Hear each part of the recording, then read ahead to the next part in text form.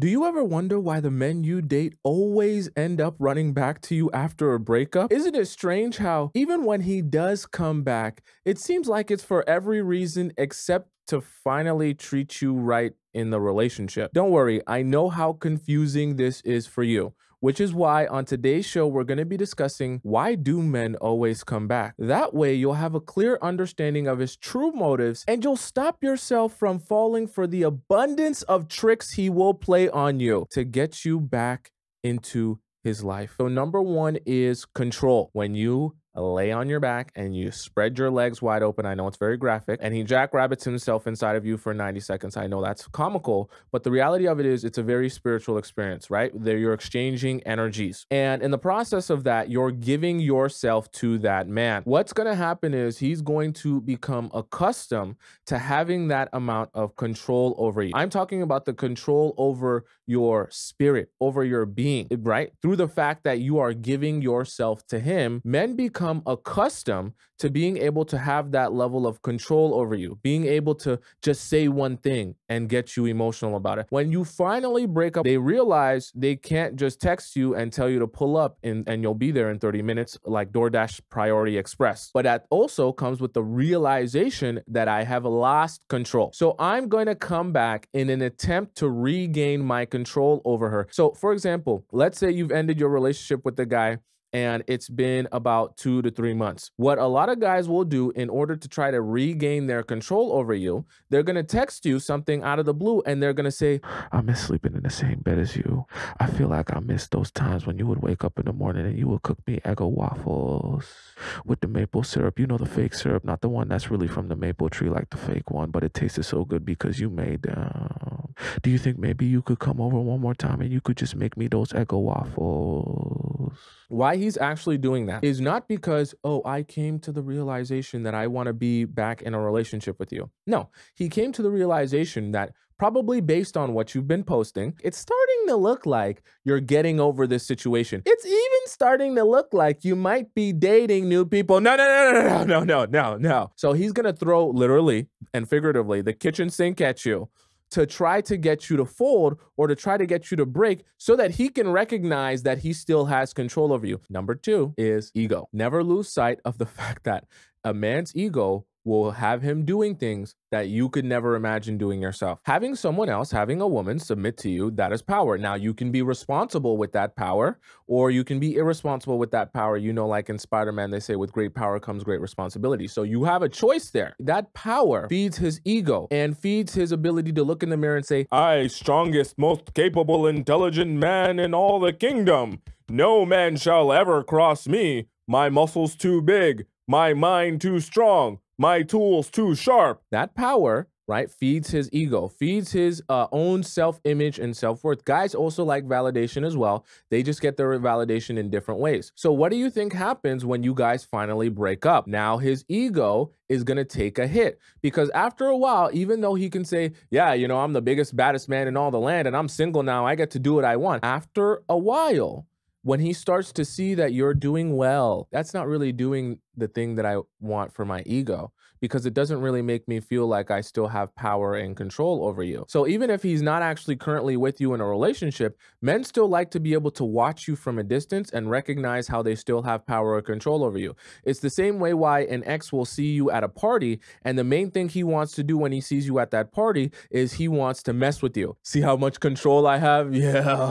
Yeah, tell me again how much you like me. Yeah, you like me a lot, don't you? You love me, don't you? Right? But it's a mental wanking that he gets to do. But instead of stroking his dingling, he's stroking his own ego. I'm so serious too. I'm going to tell you everything you want to hear so that you get thrown for a loop. I get back my control over you, and then I get my ego satisfied. Once again, it's stroked and I busted a nut. I busted an ego nut. Number three, because he's attempting to downgrade you. This is stop pooping time. Stand up straight in your bed or in your chair, whatever you're doing. Pay attention, have your ears perked up, because this is very sneaky. And a lot of you don't realize that this is happening until it happens to you. Men are going to come back because they're going to attempt to do something very slick, and they're going to try to downgrade you from being a girlfriend into being a side chick, into being a friends with benefits so that they can still have the same access to you as they did when you were his girlfriend.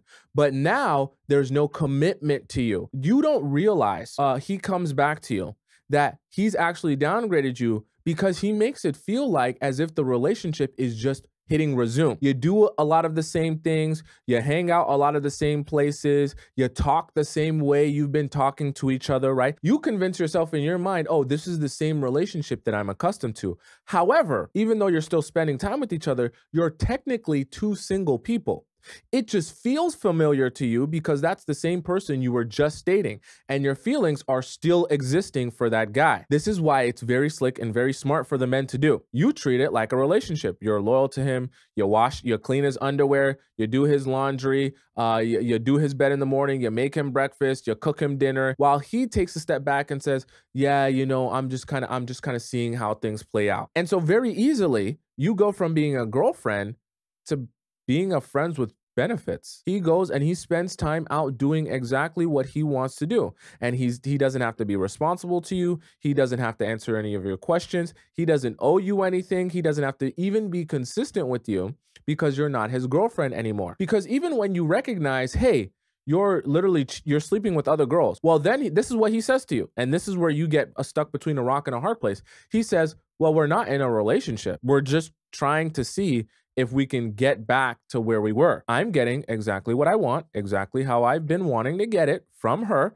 I still have my control. My ego is still fed, and I owe her nothing. And the number 4 reason, but it's because the streets are cold. A lot of times men will realize 2 things. They'll realize that what you were willing to offer them and give to them was way, way, way, way, way, way, way more than any other girl is willing to offer them and give to them. Because now that I go out into the real world and I meet new girls, I realize majority of those girls are not capable or even have the desire to do the things that she was doing for me. The second realization is even more painful than what I just mentioned. And this is actually what a lot of guys go through, where they go out into the world thinking that they're all big and bad because they got you. I'm so amazing, I can go out and get any girl that I want to. They go out into the real world and they realize, actually, I don't have as much game as I thought I did. Actually, I'm not as cool as I thought I was, because when I go on to the Miami Strip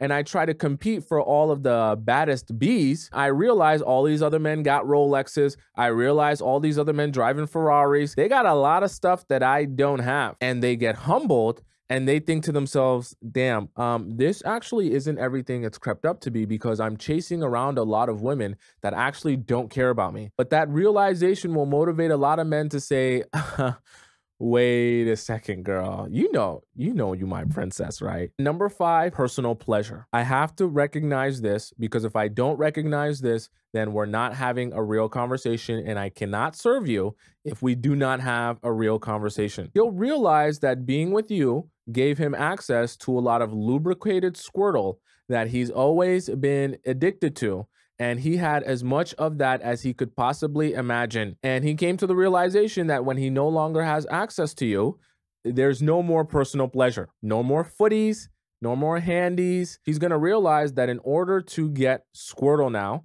he's going to have to pay for a whole bunch of dates for different women. He's going to have to hop himself on Hinge, hop himself on Bumble, talk to 20 women. He's going to have to like every single girl. He's going to have to respond to all these different prompts. And I'm coming to the realization that this is way too much work. And it was way easier for me when I was able to be in an already existing relationship with a girl and just get access to her 24/7. So he's going to come back to you hoping that he can rekindle this relationship, even if he's not trying to build something with you, just knowing that, hey, you know that we were once doing a thing where I had access to you basically all the time, and you would come over to my place like DoorDash.